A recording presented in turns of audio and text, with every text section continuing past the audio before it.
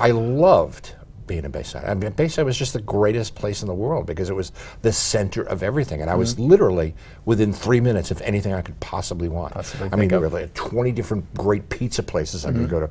There were like 30 different great Chinese takeout places I could go to. There was a great sushi place on Belt Boulevard. Did you notice like a pattern here? Yeah. Jimmy's Comedy Alley was literally down the block. Classic You know, Jimmy's Comedy. 3 minutes to every. I mean, I could be on a train to Manhattan. 15 minutes, I could be in Manhattan. Right. Go see any Broadway shows and one, and then literally a 15-minute taxi ride to one of the 2 of the greatest airports in the world.